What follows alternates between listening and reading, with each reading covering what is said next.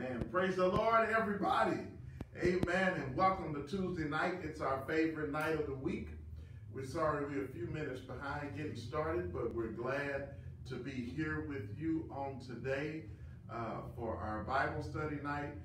We're continuing our discussion on network evangelism. Network evangelism. Why is that so important?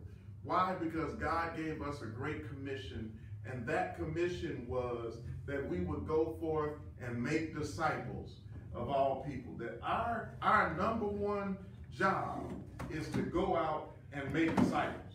If we're not making disciples, we're not doing the work of the church. That's hard, isn't it?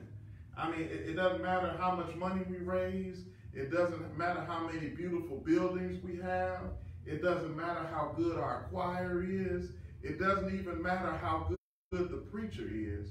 If we're not making disciples, we're not doing the work of the church. So we want to be more proficient as the people of God of how we can actually build the church, build the kingdom by making disciples. Can we help build the kingdom by making disciples? Now, here's the unfair part in that. If we just needed Jesus to be good and God to do his thing, it would not be a problem. But the problem we have here is that he actually expects us to be a part of the process. He actually expects us to be a part. Matter of fact, he actually expects us to be in charge of the process. Can I go a little deeper? If we don't do it, the job won't get done. Woo! I got to say that one more time. If we don't do it, the job just won't get done. See, there's no cavalry. There's no infantry that's going to come in and redeem the work that we didn't do. See, if we let the people of this generation live and die without accepting Jesus Christ as their personal Lord and Savior, then we will have forsaken that generation to hell because we did not do the work of making disciples. I mean, Jesus is not going to say, you all are not doing good enough, so let me come down and show you how to do it. Amen. He's not going to tag in. Either we're going to do the job or the job just won't get done. And see, when you think about the fact that so many souls are hanging in the balance right now, how many people do you know right now that no judging and no shade, just that you know that they don't have a relationship with Jesus Christ? You know that they're not saved. You know that they're not a Christian. You know that they're in jeopardy of eternal damnation. Now, some people don't believe in that. It doesn't matter if we believe in it or not. It matters if it's true or not. And see, if we think of all the people for one reason or another that are not a Christian, that are not saved, and those are the people that we have been introduced to, and then you and you and you and you know a whole nother group of people that are still not saved. And see, we are deciding that it's all right for them to go to hell. We are deciding that it's all right for them to go to hell. Pastor Cannon, that's kind of harsh because the decision is on them. They have the opportunity to accept Christ or they have the opportunity to not accept Christ. Well, let me change my scenario for you. Let's say that the building is on fire. The house is on fire, and they're in the house that's on fire. They don't know it's on fire yet, but they're in the house that's on fire, and in a moment, the entryway is going to be blocked with the flames so that they can't escape the burning building. They don't know that they're about to burn, but you know that they're about to burn. So if they don't get help, who's going to get them out of there? Nobody. They're going to burn in that building even though they don't know, even though they thought they were safe, even though they thought everything was going to be all right. And you are out here with the opportunity to save them. What would you do? What would you do? Would you run in and try to help? Would you call 911? Would you throw water on the fire? Would you do something to help that person that's stuck in their current situation to be free from the possibility of death and a horrible death in the fire of the burning building? And you can change it just by getting involved. Now, it may be hard for you to get involved. You might get smoke inhalation by getting involved. You might even get burned yourself by getting involved. It might cause you some pain and some suffering, but is it worth it? Is it worth it to help the next person if you have to suffer some in order for them to get out of the fire? And both of you live as you come out of the fire. The real heroes that we talk about are the people that run into danger to save people who can't get out of their situation without being helped. Are you a hero? Are you that type of person? Are you the type of person that's just going to see a person in danger and just say it's terrible that they're going through that? It's hard that they're dealing with that. See, God is calling for a team of people that can help us to rescue people from their current condition. Now, before we get real selfish, remember, somebody rescued you. Amen. Amen. Remember, you weren't the easiest person to get saved. Remember, you didn't believe all of that stuff either. Remember, you were trying to live your own life too. Remember, you were going through the things that you were going through before you decided to really give your life to Jesus Christ. Amen. And somebody had the patience, and somebody was persistent enough, and somebody kept coming back and kept talking to you and kept sharing scripture with you until the day that you finally accepted the truth. What if they gave up? What if they turned their back on you? What would you be at this point if it had not been for them being on your side? I know you're glad that the Lord was on your side, but the Lord used them. And see, that's the model that we have to put into motion, is that God is not done reaching people. That's right.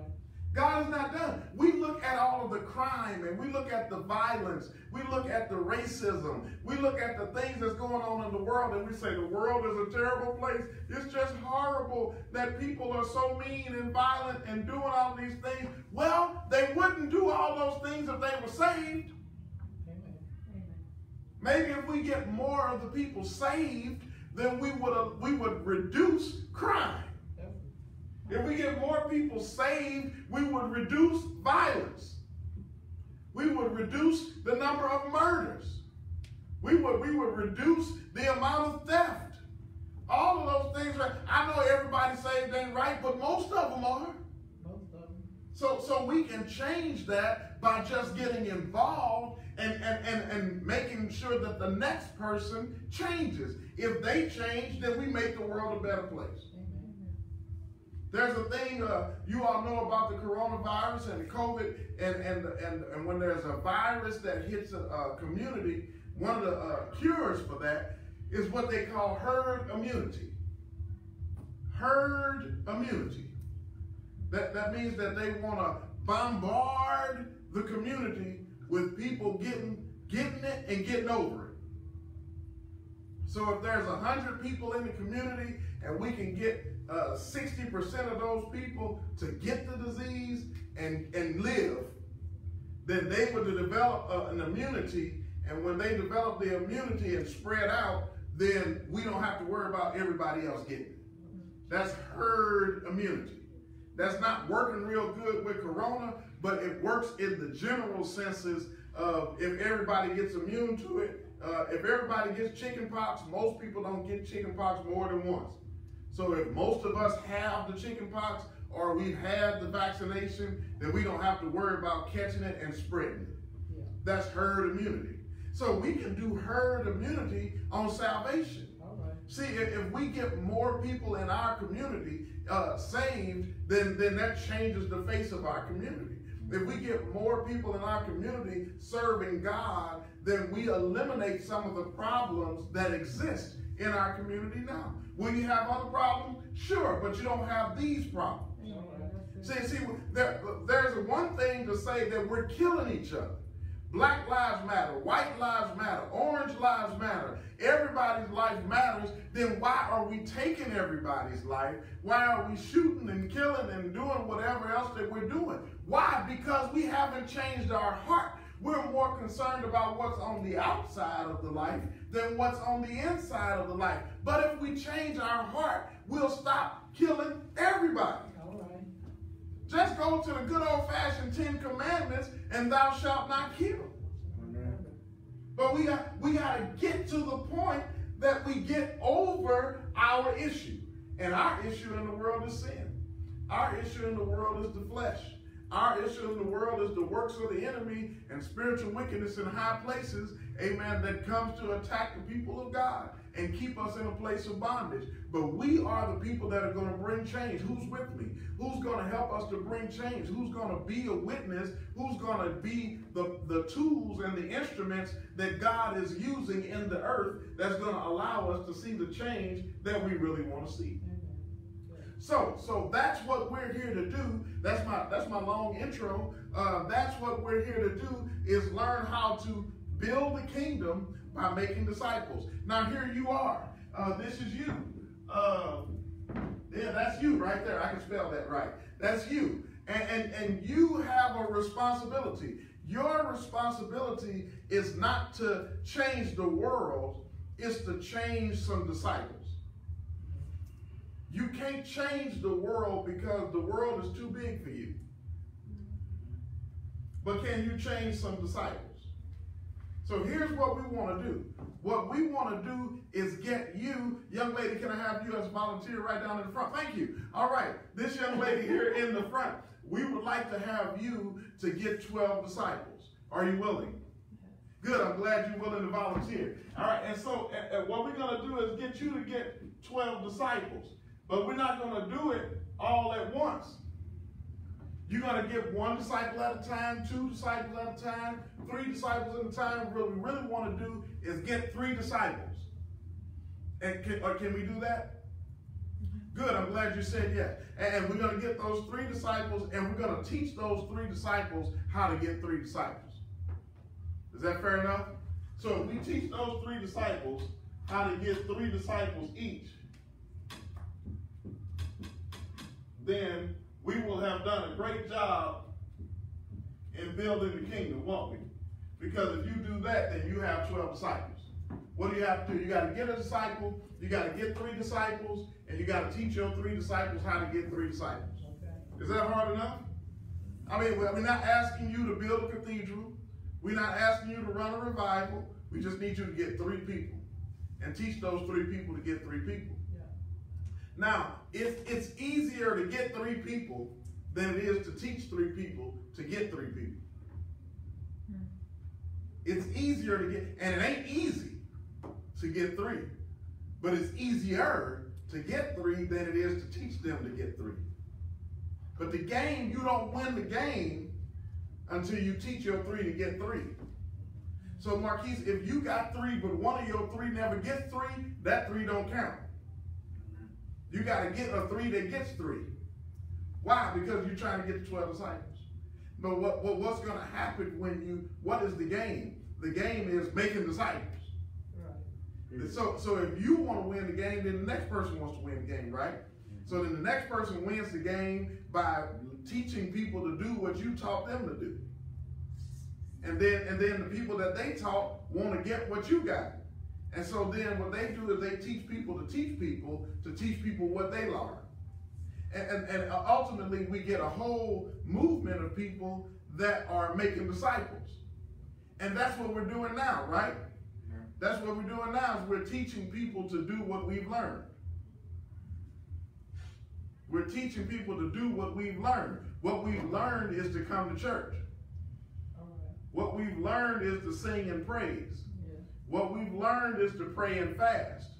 But what we have not learned is to make disciples. And so because we haven't learned to make disciples, then we're teaching what we've learned.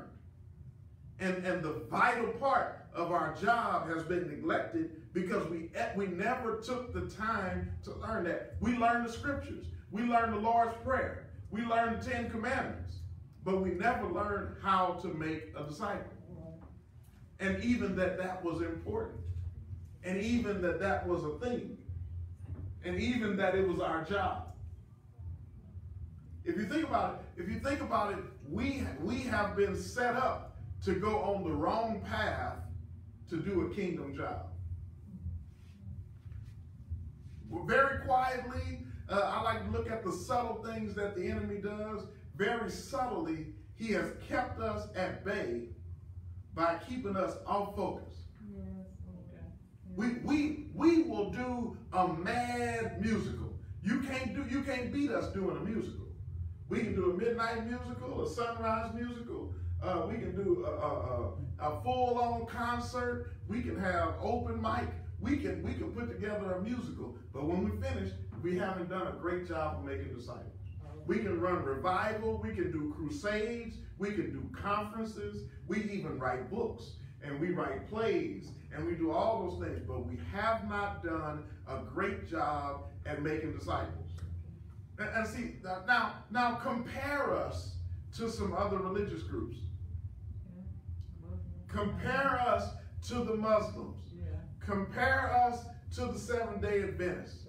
Compare us to the Hebrew Israelites. Compare us to some of those others that are aggressively, Jehovah's Witnesses, thank you. They're aggressively, actively trying to snatch people out of your church.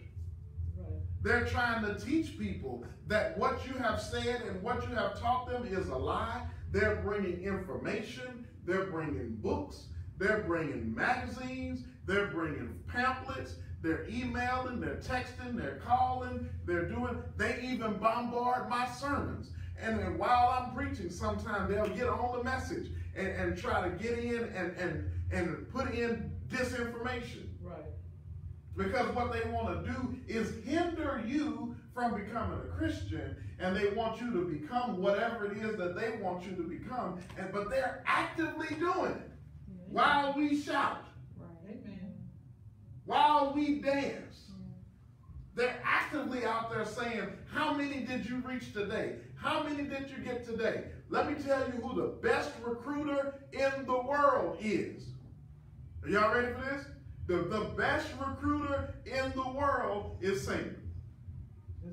Satan, Lucifer, horns, tail, pitchfork. He is the best recruiter in the world. I'm telling you, he is relentless.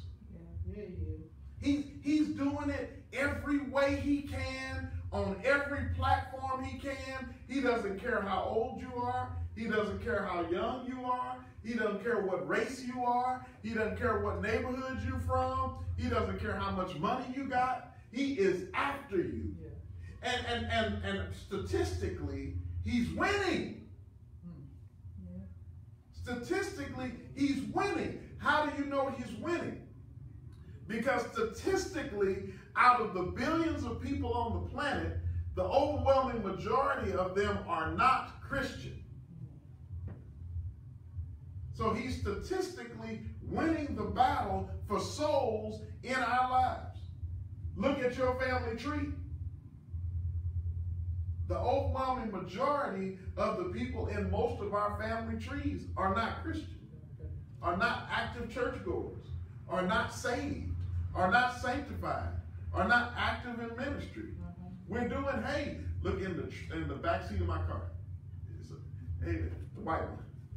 They're actively doing that, and they're not interested in what we're doing. And that's bad, because we got the best product, but the worst sales force. And it doesn't matter how good our product is if we don't get out there and sell it. And we got the best secret there is. I love the peace of God that passes all understanding. I'm so grateful for God's peace. Amen. And he has shown up in my life at multiple times in multiple places. And I'm so grateful for that peace abiding in me Amen. But most people don't have that peace. They want it, so they go out and they buy pills, and they buy alcohol, and they buy drugs, and they buy cigarettes, and then they buy candles and incense and all kinds of stuff trying to get the peace that God gives me for free. Yeah. And mine works. Right. Amen. You get the aromatherapy, but you're still stressed. It smells good, but you're stressed. And as soon as the candle goes out, your peace goes out. But this peace continues, abides, carries me, comforts me. Why wouldn't I want that? Amen. I do want that. Yes. I just don't know that you have that for sale. Because we're not offering that. We're offering big hats and long dresses. We're offering tight suits and fancy cars. We're not offering peace. Right. We're not offering healing. Right. We're not offering deliverance. Right. We're offering great entertainment. Amen. And beautiful settings. Amen. But we're not offering something that's real that will snatch me out of my current situation. And see, that's all about disciple making. That's all about disciple making. You can get off course and say, we disciple make so good that we got the game and gone with it. Yes, but the game is still going on. Speaking of the game, I'm a sports fan. Amen. And they have this thing called the Super Bowl. Amen. And in this thing called the Super Bowl, the Chiefs of Kansas City, who did they play last year in the Super Bowl? 49ers. Oh, yeah, the 49ers from San Francisco. Why didn't I remember that? Oh, because they lost. Now, this is what's amazing. They lost, but they were winning. And they should have won. And they had a lead that should have been insurmountable. And they were way out there in front, in advance, on top of things. All they had to do is just not let them catch up. But you know what they did? Let them catch up. And when they let them catch up, then Kansas City Chiefs win. You know what happened? The game wasn't over. Amen. The game wasn't over. 49ers thought the game was over. But the game wasn't over. A few years before that, the Patriots was losing to the Atlanta Falcons. And you know what's interesting? The game wasn't over. And so the Patriots kept coming back, and they came back, and they ended up winning the game. And so that's two games that the team that was winning let the team that was losing come back and win the game. You know what we have in common? What? The same coach was the head coach of both of those teams in both Super Bowls that lost those games. Really? Wow. Same head coach. We have the same type of behavior that says that I'm winning, I think things are all right, I think I'm good, and then we let up. Yeah, that's true. And then as soon as we let up, the enemy has not quit. That's right. Amen. And then he starts coming back, and he starts gaining momentum. And then you start thinking, let me start going again, but it's too late because he's got momentum, and then he begins to overrun you in your situation, and you can't figure out what happened. How did things fall apart? We were doing so good. We started out with 3 members. Now we got 30 members. We have arrived. You have not arrived. That's right. No. You're just starting to build momentum. This is not miraculous numbers. You ain't got 3,000 members in the last sermon. Let's really do something impressive. But what happened? We started getting excited. Look what happened. We got our 3, and since we got our 3, and we taught our 3 to get 3, we never taught them to do what we do. So because we never taught them to do what we do, then the whole thing stagnated. And then even though it looks alive, the church was dying. Even though it looks alive, your ministry was dying. You had 12 people. It looked strong. You had 12 good people. But the 12 good people are only good if they're bearing fruit. Amen, Pastor Cannon. Thank you. Y'all, keep it down. It's okay. Amen. The 12 good people are only good people if they're bearing fruit. And look at the history. Look at your experience. Look at some of your churches. What happens that makes people start to fall off? You stop bearing fruit. You stop having new faces. You stop having new members. What, do you still have a new members class? See, if you don't have a new members class, it's because you don't have enough members to have new members to have a class. You know why you don't have that? Because we've lost sight of the focus of bringing in and introducing new people to the kingdom. We think we've gotten it. We think we're there, and we're not there. You don't even know where there is. You don't even know how many people God is trying to add to the church. All right. But what happened is we began to pick our winners. Somebody say, pick a winner. Pick a winner. Make sure you say that right. Don't get confused. We're picking winners. Winner. Amen. If you pick a winner too early, what happens is you begin to think that you got it. You think you're good. Cece comes in, and Cece got 4 sisters, and her mama and her auntie and her uncle and her baby daddy, amen. And then they got 9 kids, amen. And then some cousins, and all of them people come into the church. And so what happens when all of those people come into the church, it looks like we have a big church. Yeah, right. It looks like we have a big church. Because Cece, this is Cece right here, and Cece got all kind of stuff growing, and then they got some babies. Amen.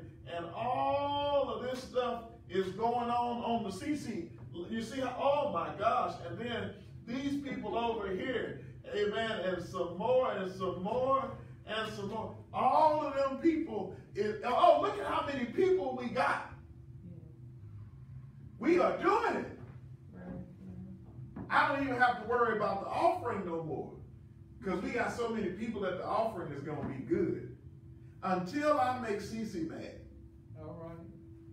And then one day I'm going to make Cece mad. That's right. And when I make Cece mad, this whole bunch of grapes Yes, it does. is about to fall off the church. I'll say, yeah. She gonna be gone, and all them cousins and her baby daddy, and then all that. And if you ain't careful, they're gonna infect some of these other people that was on some of the other limbs, and you will have lost half or 2/3 of your church in a moment. You know why? Because you thought that Cece was the answer. You said, Cece has now taken me to the big leagues. Cece didn't take you to the big league. Cece is just doing her job.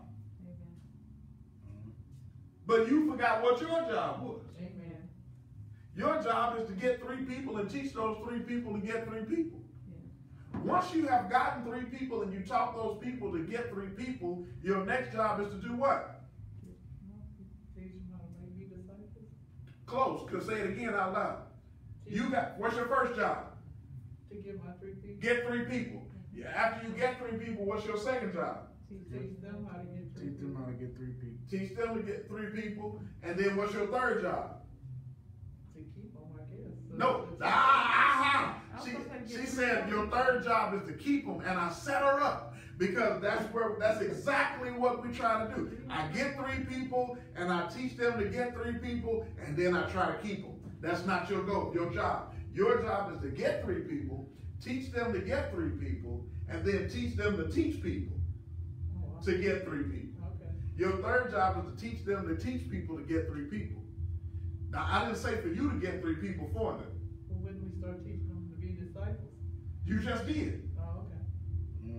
You just did. Okay. Because you taught them, you got 3 people, you taught them to get 3 people, and then you teach them to teach people to get 3 people. Okay. That becomes your job. Now, once you get 3 people, and you've got your 3 people, what's your new job? You did those 3 things, what's your new job?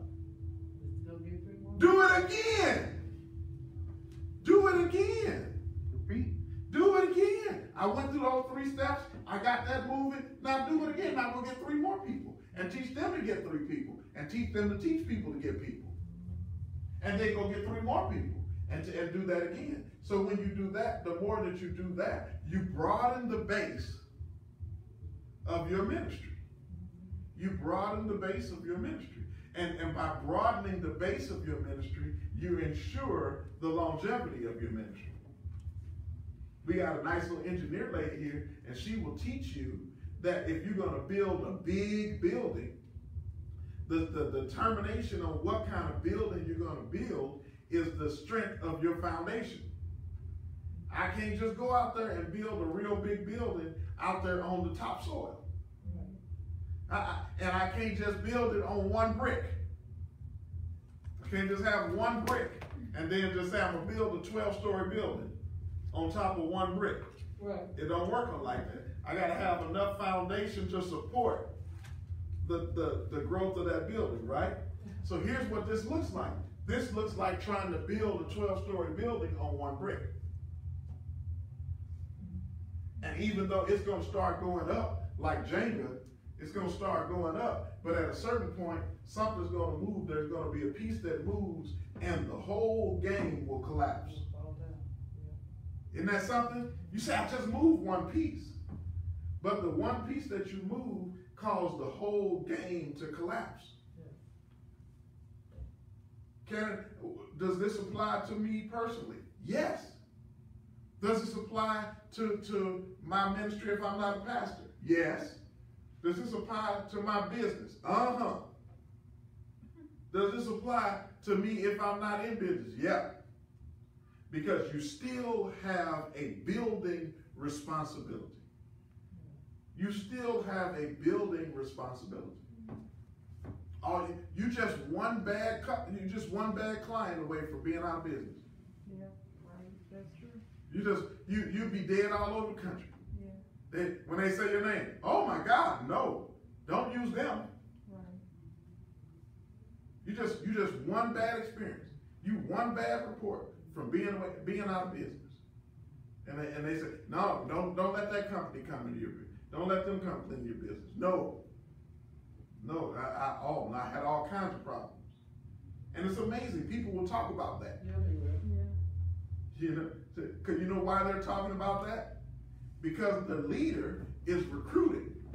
And what's his name again? Satan. He is recruiting. All he's doing is waiting on one opportunity to find something that he can use to tear down your network, and he wants to tear it down to ensure that you don't have success. Jesus. And how did he find it? Well, he huffed and he puffed and he blew that house down, and that house was made of straw. But if you got a brick house with a broad, strong foundation, then you ensure that no matter how much he huffs and puffs, even if a stone falls out, the house is going to stand. Jesus said, upon this rock, I'll build my church. And the gates of hell are not going to prevail against it. It doesn't matter how mad the gates of hell get. It don't matter how many people come through the gates of hell. It don't matter what the gates of hell does. The gates of hell are not going to prevail against this church built upon the rock. So are you building a strong foundation in your church, in your individual ministry, and by your own kingdom building assignment as a disciple maker? If you're not, you're probably losing. Let me go back down to the individual, because most of y'all think that I'm just talking to pastors. Well, let me help you as an individual. You know, when you first got saved, those of you that are saved, you can remember this. You gave your life to Christ and you were so excited. You came home and you were like, Lord, Jesus has changed me. I looked at my hands and they looked new. Looked at my feet and they did too. and I'll never be the same, and I'm so excited. You know what you wanted to do? You wanted to tell all your friends. You wanted to tell all of your family how excited you were that you have turned it around. You don't drink no more. You don't smoke no more. You don't club no more. You saved now. You sanctified, and everything is already. You was on fire. You wanted them to come to church with you. You wanted them to read the Bible with you. You woke up every day. You answered the phone. Praise the Lord. Hallelujah. Amen. This is the day that the Lord has made. All of those things were going on, and then all of a sudden you lost momentum. And when you stopped trying to reach people and tell people how good God was and all of those things like that, that's when you started to mess up. And yes, you did.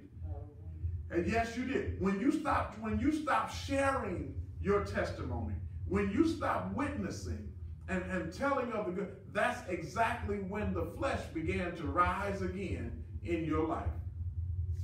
As long as you were out witnessing, bringing people to church, because you know what, they hold you accountable. Yeah.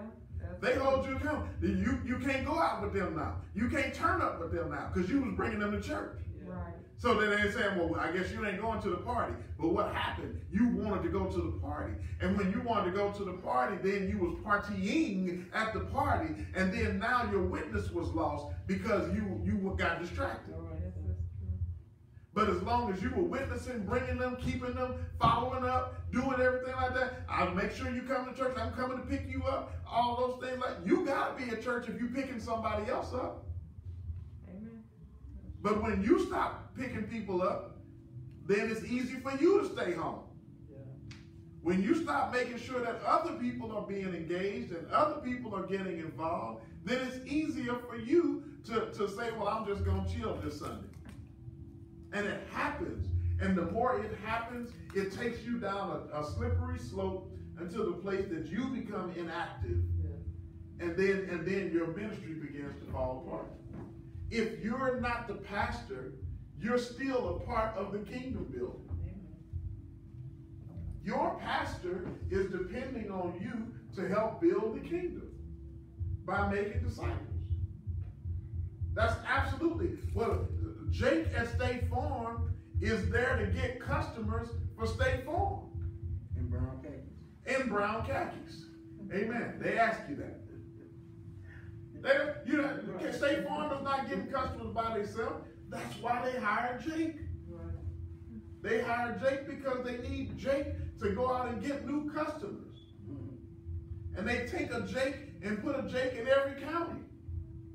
So that in every county you can get State Farm insurance. Right. Well, Jesus wants new customers.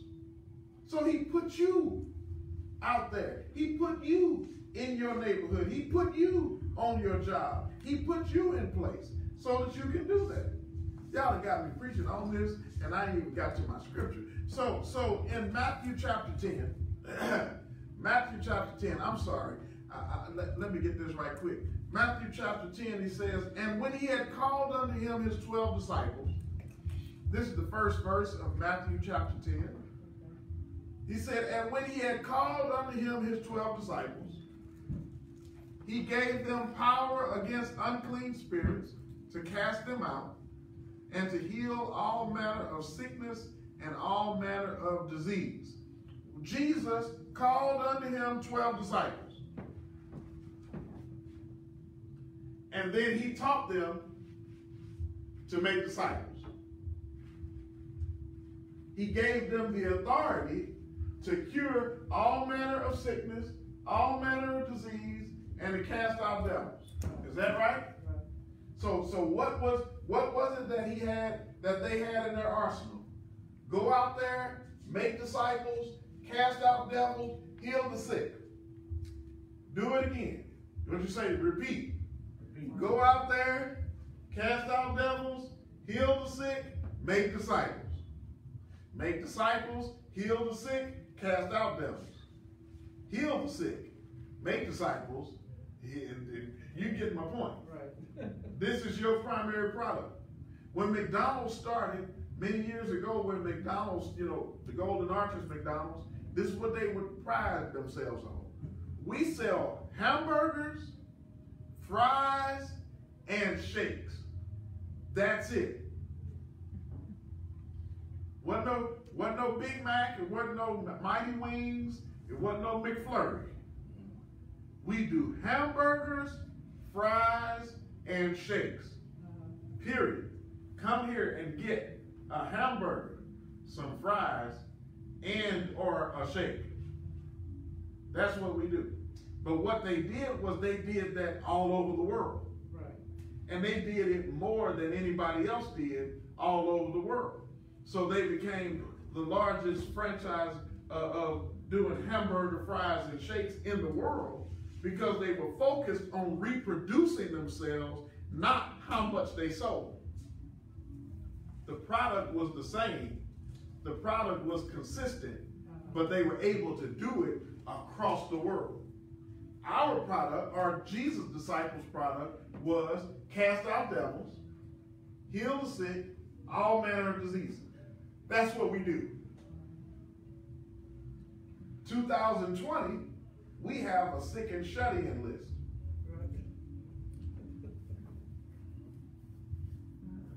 I was reading in this thing,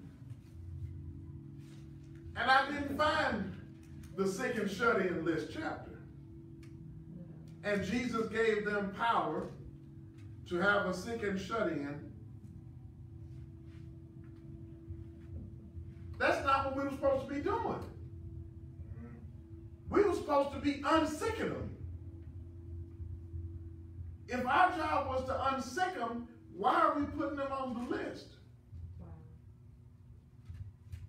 We're chronicling them as being among the sick Right. instead of driving out the sickness. Wow. We lost our focus on what we're supposed to be doing. Now you guess what? Guess what? If I'm sick and can't get well, and you come and you pray for me and I get well, I'm coming to church. Amen. I'm coming to church. Amen. But guess what? I'm not well. And you did come pray for me and I got well. So guess what I'm not doing? I'm not coming to church because that stuff you selling don't work. But what happened? Well, that's why Apostle Talton don't want to go pray for the sick, because she went and she prayed for the sick and it didn't work. How does she know it didn't work? She don't know if it didn't work. That person might just be in disobedience. But her job was to pray for the sick and cure all manner of diseases. Guess what happens? What if 20 of us attack that prayer list? What if 20 of us bombard that one soul that's sick and just say, heaven said you can't stay sick. I know Cece came yesterday, but I'm here today and we praying. And then Marquise coming tomorrow. And then Juanita coming the next day. And then Suge gonna come after that. And then Cahill's coming after that. But we just gonna keep on praying because sickness can't stay here. We're not all right with sickness staying here. But when we begin to accept sickness and embrace it as a part of our church, then we've lost our core principle that said that we were supposed to be curing sickness. Yes. Amen. We're supposed to be healing the sick. Right. And curing all manner of diseases. Yes. When we become comfortable with you remaining sick, we're not functioning as the body of Christ. We're not functioning as the kingdom of God because we do hamburgers and fries and shake and y'all out of hamburgers. When the devil is existing in somebody's life and we know it, and we let the devil continue to reign in their lives, we now don't have hamburgers or fries. All right, sir. How do you know they possessed with the devil? Look at them. Look at how they live. Listen to their speech. Look at what they do. That's not the Spirit of God that's making them act like that. So what spirit do you think it is? Do they have to, before they got to be possessed with it? I mean, what do they have to do? Spit the pea soup before they're actually possessed with the devil? Or is it just because they use profane language? Or is it just because they're addicted to drugs? And it's really just the enemy that's brought that addiction on their lives. What does it take before we get involved? How bad does the fire have to be before we want to rescue them from the fire? We have 3 products: hamburgers, fries, shakes. Cast out devils, heal the sick, cure all manner of diseases. Make these disciples.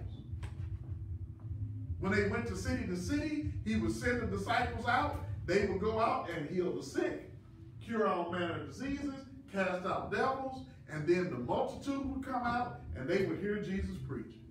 And then he'd go to the next city, and then the disciples would go out, and they would do that. And it was so good that when they went to a place and it didn't work, they were confused.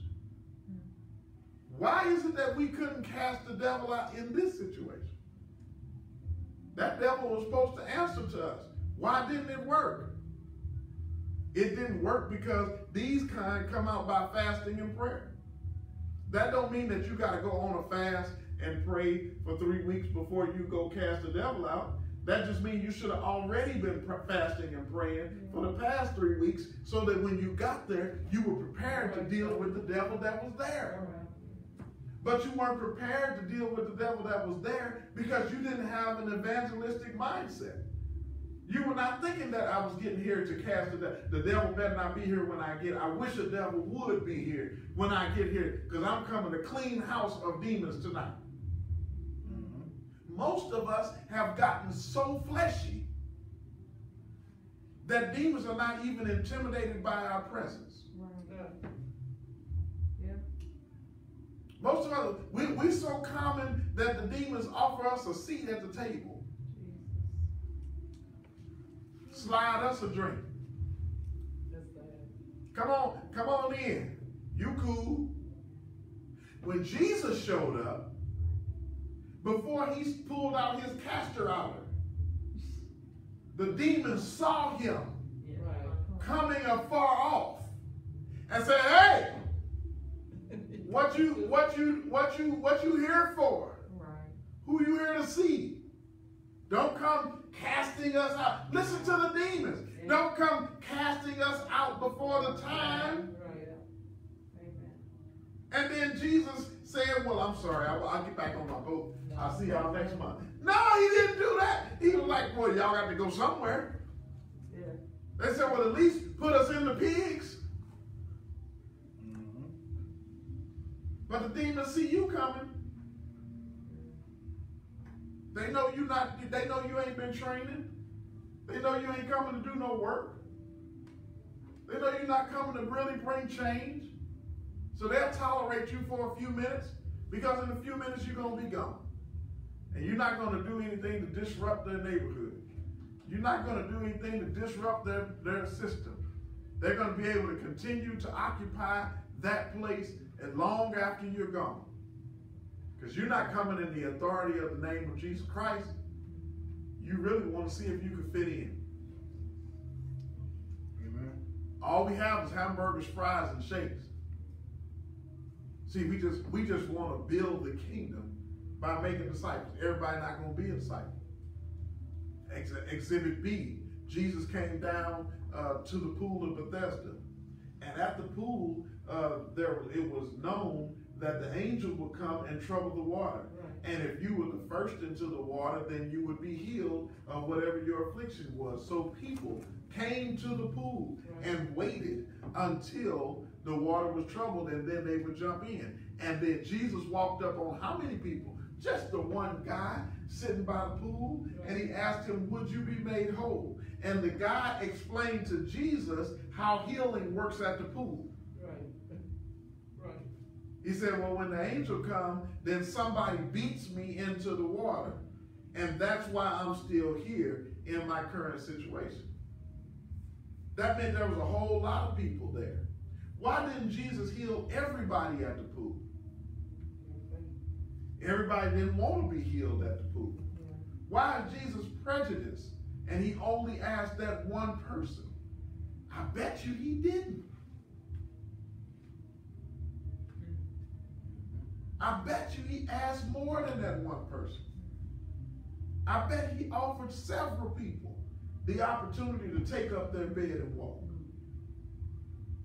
But they decided to wait on the angel or to continue being sick.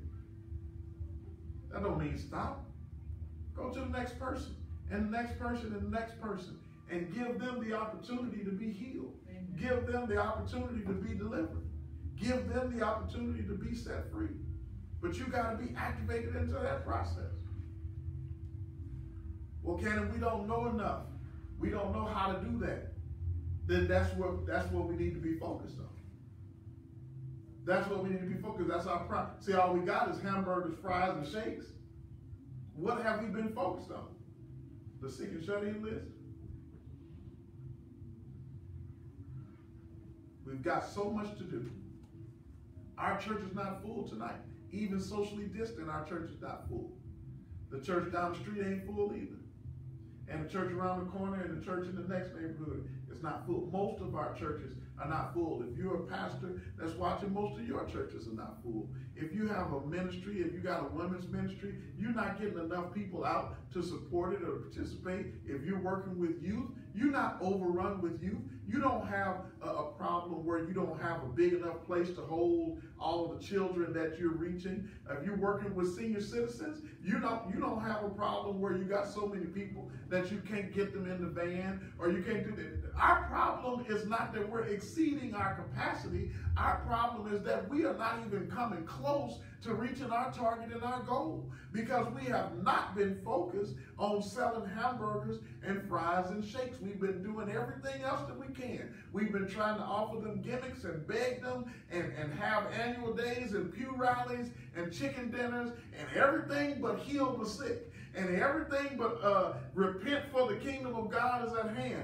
That's what we've got to get focused on so that we can build the kingdom by making disciples. And God is calling you. And God is calling us. If we don't do it, it's not going to get done. I heard some people say it don't take all of that. I heard some people say that that's just not how we do it. You don't have to do it like I say, but it has to get done. And if the way you're doing it is not getting it done, then that ain't working. And if it's not working and somebody dies, then that's, you missed. In baseball, you get 3 strikes and then you're out. You get a foul tip, they give you another swing. But if you get a strike after that, you're still out. How many strikes do you have? See, we got to get back focused on what do I have to do to be good at that. We got people, Keith, they want to be super duper leaders. They want to be pastors. They feel like they're called for next level ministry and anointed and appointed for this season and all of that stuff like that. But where is the fruit? Right.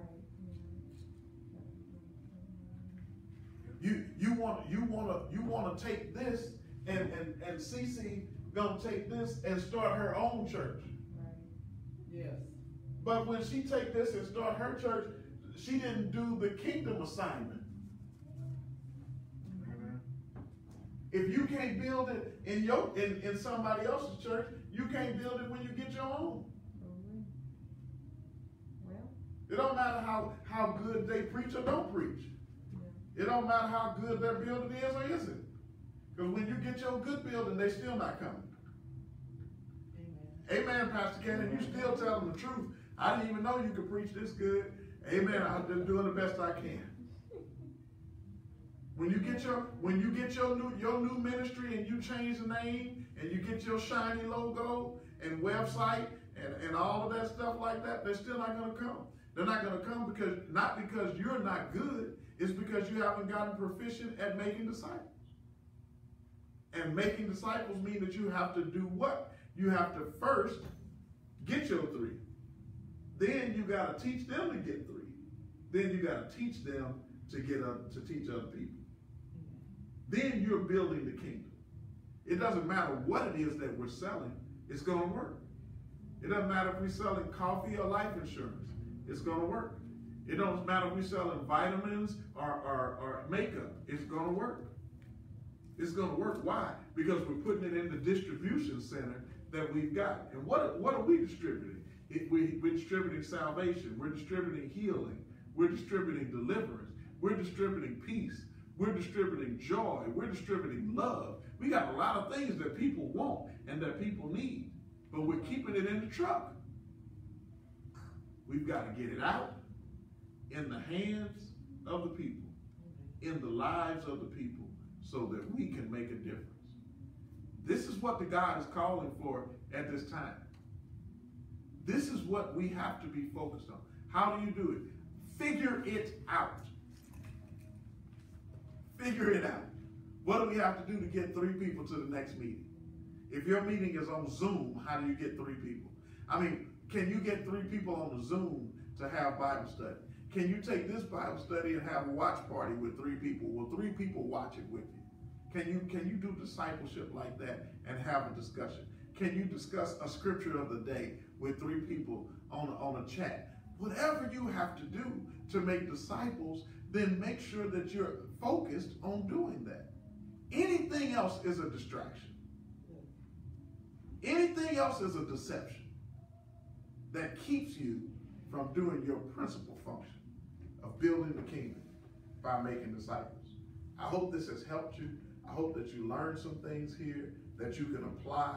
I hope that I challenge you to find creative ways to get out and be active in big kingdom building right now.